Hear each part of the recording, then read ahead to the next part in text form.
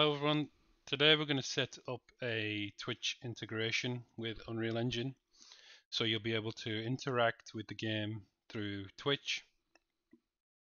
There are some paid plugins to do this on the Unreal Marketplace that a lot of people use, but we're going to use a free version that I've modified. So in the description you'll find this GitHub page, this is an updated version of the Twitch interaction from Zeppelin. Now, this is old. It's 2 years out of date. But what I managed to do is download it, recompile it for 5.3, and now it works. So just click code and download zip. And then what we can do is we need to click the content drawer, right click a folder and click show in Explorer. And then find the root directory of your project. Go here and right click a new folder and call it plugins. Make sure it's spelled like this or it won't actually work. In here, we want to drag or extract the plugin. Now this is only going to install it into the actual project you're working with. To install it to the actual engine, you need to find where you've installed it. Now for me it's in here, and it's in engine, and then it's in plugins, and then you do the exact same. And that means no matter which project you use, as long as in 5.3, we'll be able to use this plugin and like just drag it in. So now we've done that, we need to actually restart the engine. So I'm just going to do that. So now the engine is restarted. If we go into the plugins, you'll see that we now have Twitch interaction. Now if you've installed this to the engine, it won't actually be in project, it'll be in the built-in, and then you can just search for Twitch and it'll be showing up, and then you need to enable it. So in the content drawer, click the settings and then go to plugin, show plugin content if you don't already have this. In the plugins and the examples, we want to take both of these, so hold shift and click and drag them and copy here into the content. Next we want to open this Twitch chat sample. Let's drag it here. So before we configure this in any way, there is one change we need to make. This slot name, you need to copy the slot name. So Control C. And then down here after these long set of sets, you need to pull off here and do set game save game to slot.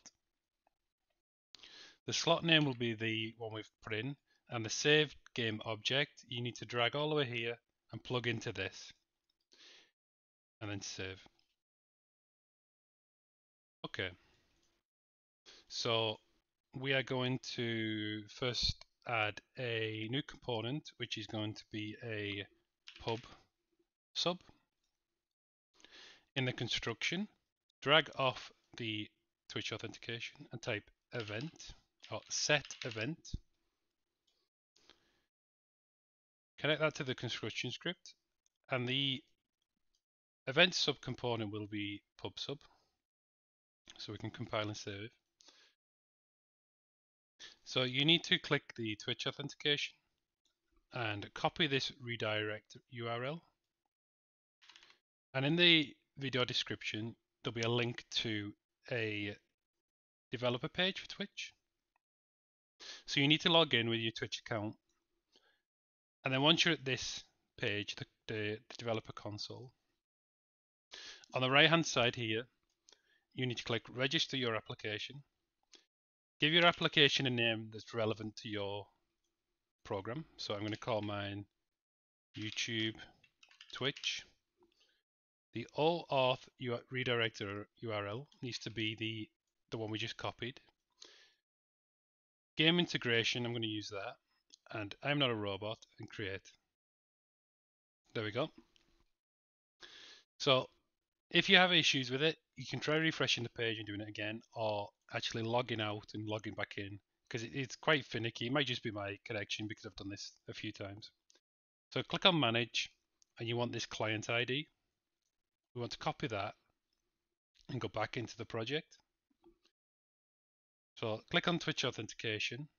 Client ID will be that ID. The username is going to be the username of the person that is running the software. So if it's you yourself, this needs to be your Twitch. If you're giving this to somebody, they need to give you this information. You can create like a login page when you start the software to do all this, but for now I'm just going to do it this way. So this is all ready. So what we can do now is if we save this and make sure like the save thing is done, load settings, correct name, the save settings, correct name. Okay. So now if we drag this into the world and press play, you'll get this window pop up, which will say project name wants to access your account. This is what it can do. We can change how much it can do later. So click authorize. Attempted to grab token, token received. So now what we want to do is actually close and reopen it. So now we're connected to Twitch chat. And to show that, I'm going to load my Twitch page up, which is a shameless plug if you want to follow me. And as you can see here,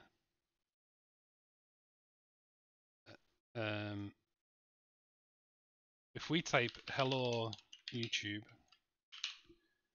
it now shows up in here. So things like emotes, so let's use the croissant, don't actually have an image, they just have the text. So now we have the very basic setup. So what I'm going to do is show you a quick example of what you can do with this. So in the Twitch chat sample, there is an already set up command to show you just an example, which is pat. So if we run this like this, and I type in exclamation mark pat, you can see that it changes what it did. So let's create one like this. So the way this works is we need to first of all drag off from Twitch chat and type register command, and we can hook that up here like this. So we hook that up there. We don't need these, we move these. So the command name will be whatever comes after the exclamation mark. So if I want, for example, let's do ragdoll. Let's try that. So we pull off the callback function and we want a, oh, I think we can, no, we can't right-click. We pull off create event, and then we can click here, this select function, and we can create a matching event. So to make this easier, I just had a thought. So what we will do is, from the event begin play, we will break. If you want to break a node, you can hold Alt. You can also hold Control, which will allow you to grab it, so you could move it to somewhere else. Which is that one's really useful if you have like if you make another event, for just an example. If you have a node that you want to swap out that has all these pins, and you don't want to like click them off to forget where they go, you can just hold Control and just swap like this, and it works on both ends. It's really useful for like swapping big chunks of these out instead of having to, like this for example, instead of having to click each one individually, you can just hold Control and take the whole thing at once. So now we've got this event begin player. We want to pull off here and do cast to third person. Now if you're using the first person character, this will be first person. If you're using a custom character of your own, then you will cast to that, or vehicles, anything for example. The object will be get player character. Right, so as a third person character, right click, promote to variable, and call this player ref. Let me just make that a bit easier. Player ref. So we have a reference to the player now. We can hook that back up. So what we can do now is we are going to actually change this command from ragdoll. Let's make a couple. We'll do jump,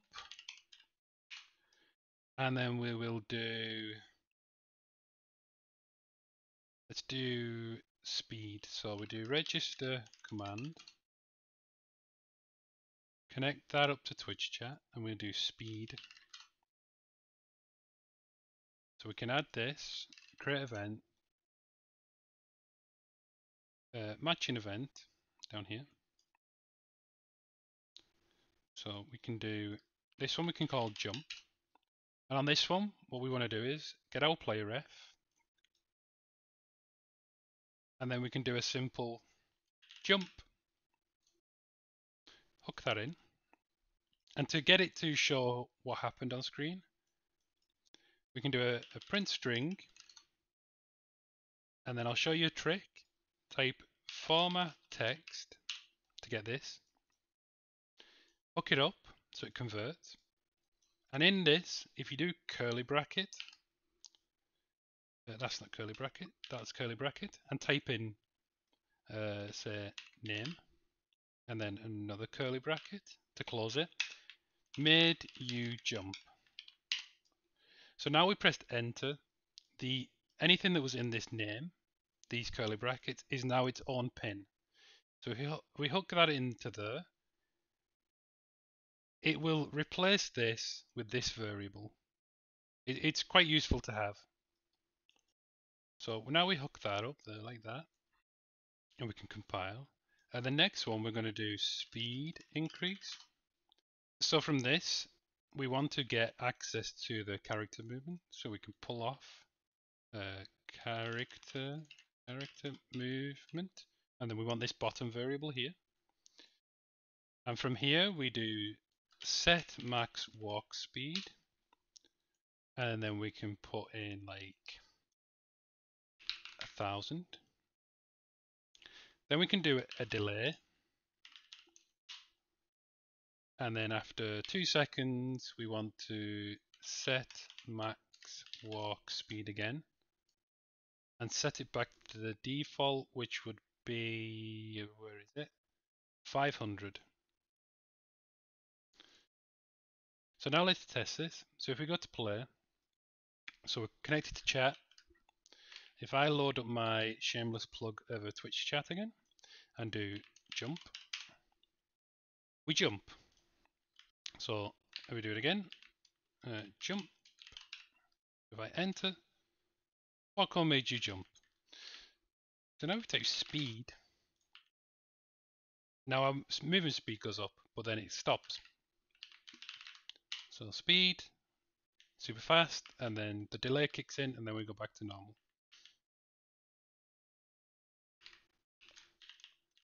So jump. Oh, I didn't send the message. Jump. So there we go. Everything is ready to go. There is a few additional things to add on, which is if you want to actually package this project, there is a couple of things you need to do. So if you package this now, the plugin won't actually go with it. So to fix that, you need to come to Tools, New C++ class, Next, Create Class. It can be whatever. It doesn't need to do anything. So once that's been added, you need to close this, and in the folder for the Twitch, So what you need to do now is you need to open this and you'll get this popping up. Just click yes. And that's going to rebuild the project into a hybrid C++ and Blueprint project. Here we go. It does take a while to do that, like a minute or two it can take. Nothing has changed in the project. It's still the same. We can still connect to chat. We can still run around. All our blueprints are still here. It just means now that if we go to package the project, so I'll do it here. I'll just make it video package, and I select here, and then we allow this to package. So if we go here, so build successful, we can now come into here, into the packaged game, and if we run this, go to my other screen, which is always good. So here we go.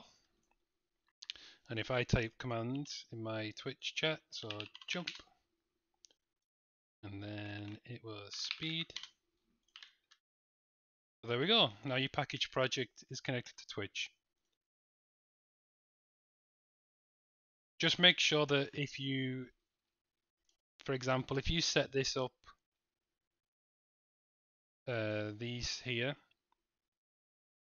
with, you have to set these up with someone else's username and the client ID if you want to give it to someone. But if it's just for you, you can do it yourself. Okay, thanks for watching. I'm going to make some more videos on this, just a few more ideas you can add to the game, like some AI that walks around and has players' names on and things like that. But I hope you've enjoyed. Any issues, just leave a comment. Oh yeah, thanks for watching.